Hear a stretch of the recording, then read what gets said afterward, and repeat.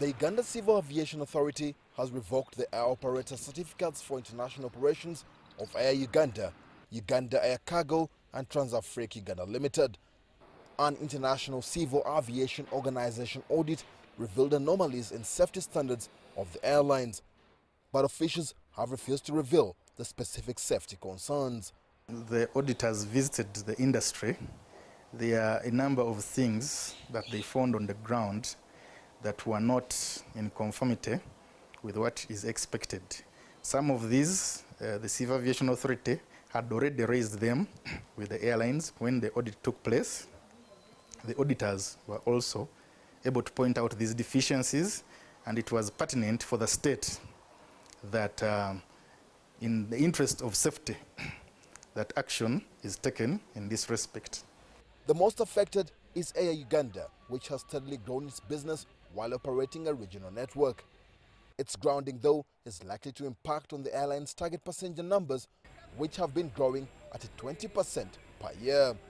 A statement issued by the airline says they would complete the processes required to resolve the matter in the shortest possible period.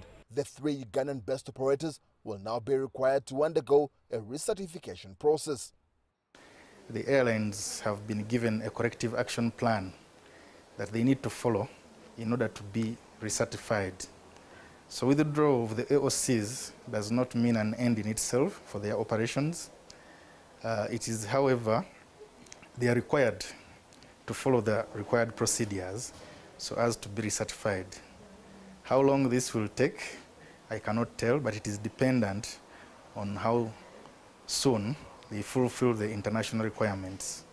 While Rwanda, Kenya, Tanzania and Ethiopia have successfully used aviation to foster economic growth over the past decade, Uganda's development has lagged behind its neighbors. Some feel the safety decisions taken will provide reassurance in Uganda's aviation sector. Because of competition and losing money, they will do these things a little bit quicker by getting better equipment, by making sure the maintenance organization is good, by making sure that the people who are doing the work are also qualified. But at the same time, it will give confidence to the people who use the airline. Now imagine all of you going to travel between here, Nairobi, Dar es Salaam and everywhere. After they've gone through the exercise that's required, you'll be confident that it's a safe airline. This East African country is well served by foreign carriers. A total of over 15 international airlines operates to and fro Uganda's Entebbe International Airport. The upturn in domestic flights is largely attributed to commercial exploration activities in the oil and gas sector, but also a more buoyant tourism industry.